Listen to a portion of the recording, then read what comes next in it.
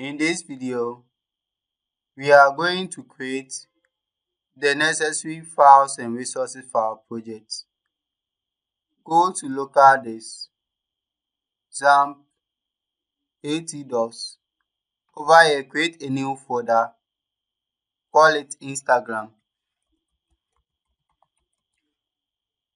Inside it, create a new folder, call it public. The public will include our images, CSS, and also our JavaScript files. Then over here, to create a new folder, call it core. The core include our classes, custom function, and also our agents requests.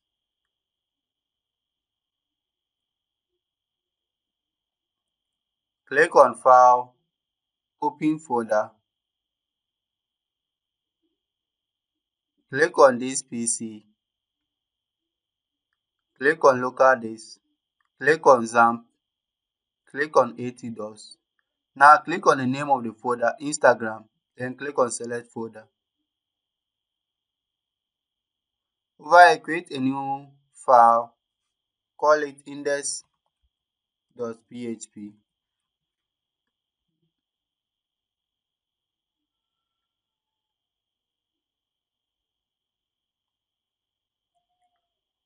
Close this one.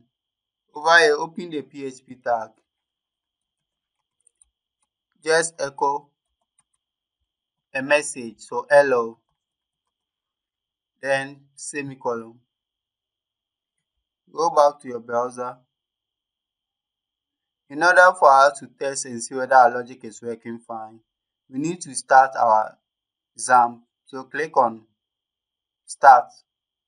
Over here, just click on this one to start the XAMPP.